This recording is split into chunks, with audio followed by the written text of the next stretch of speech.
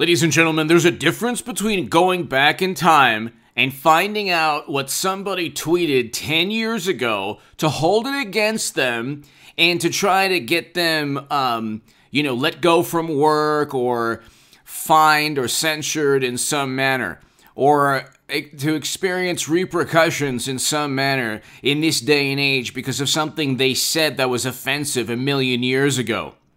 In some pseudo-moralistic, warped and twisted manner, which is what Democrats, the left, morally superior liberal voters do. That's an example of canceling somebody through this arbitrary process that's predicated simply on the attainment of political influence, political power. That's the only thing, the only reason journalists and morally superior liberals go back in time or try to punish people for what they said, a joke online, or, anything that they feel is problematic. Okay? There's a difference between trying to erase somebody from history because of a word or a phrase or something they said that they apologized for, and not simply joining another political party. What President Trump and the Republican Party, or I should say Trump Republicans, are doing is that they're looking at Kinzinger and Cheney, and they're about to kick both of them, expel both of them out of the Republican Party. That's because of President Trump. 2022 is going to be a Trump Republican year, within basically the official takeover of the Republican Party by populist conservatives, people who want to end regime changes and never-ending military conflict and counterinsurgency conflicts, perpetual, endless interventions, people who are okay with tariffs against the largest, what will soon be the largest economy in the world by far, prison reform legislation, a whole bunch of things. People focused on freedom, which is very difficult for certain people on the left to define. But hit subscribe to this channel right now. Kinzinger and Cheney voted alongside President Trump 90% of the time. Adam Kinzinger, according to 538, 90.2% of the time. Okay? The 538 link is below. Now, Liz Cheney voted alongside President Trump 92.9% of the time. What does that tell you? How many people are talking about this? Hit subscribe to this channel. Ladies and gentlemen, share this segment. To my super thanks on the uploads, I want to thank Yvonne Criado. Thank you so very much. Last segment. And Ed O'Reilly. Thank you so very much.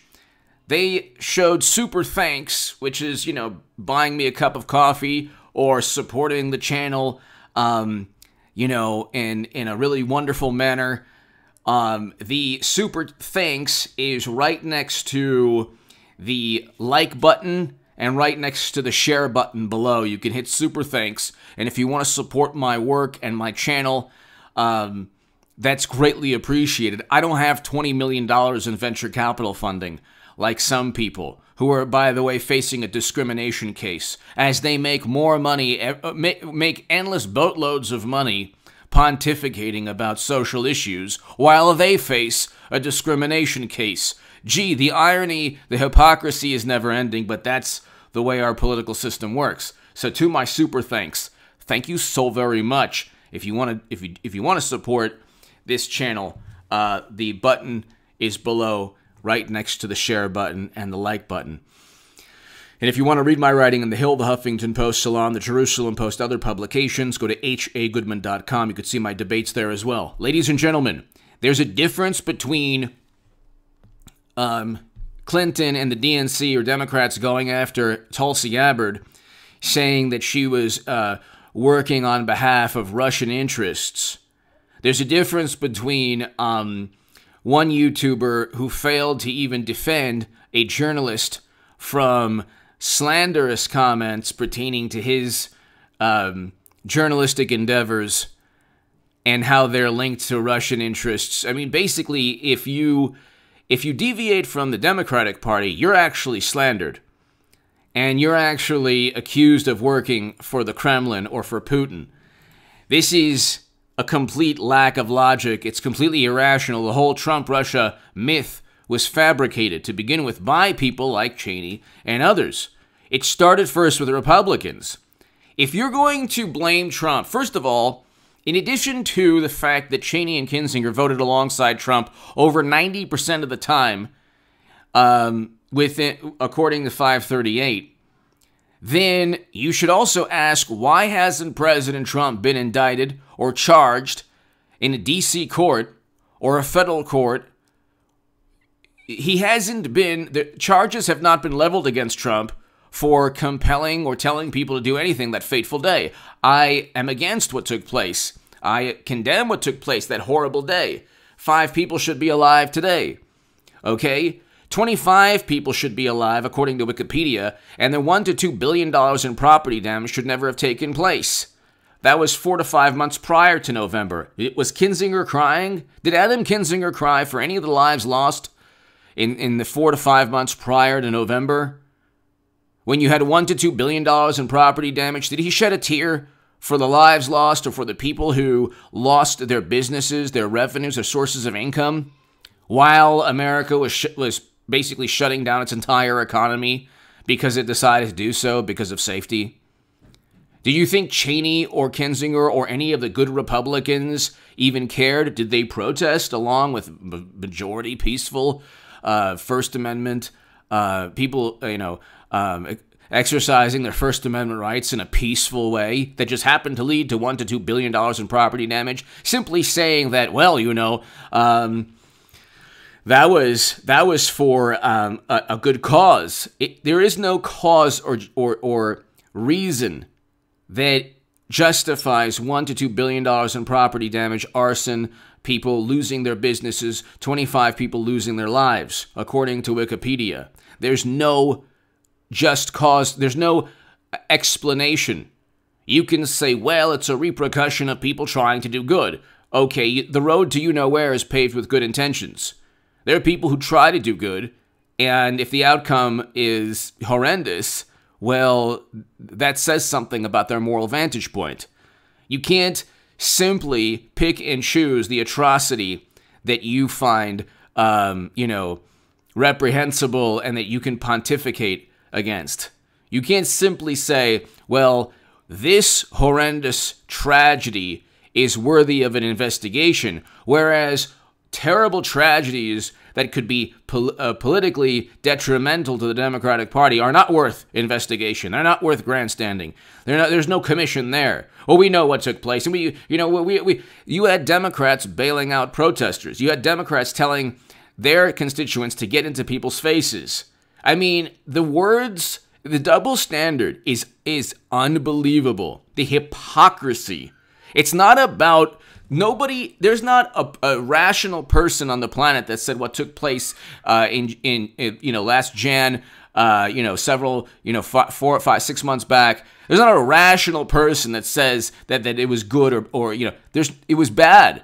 It should never have taken place. President Trump shouldn't even have had protests that day. I was saying that he should have created a national discourse, dialogue, debate, discussion. He had so many venues to do so.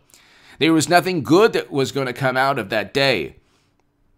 But the day happened, and he wasn't charged or indicted.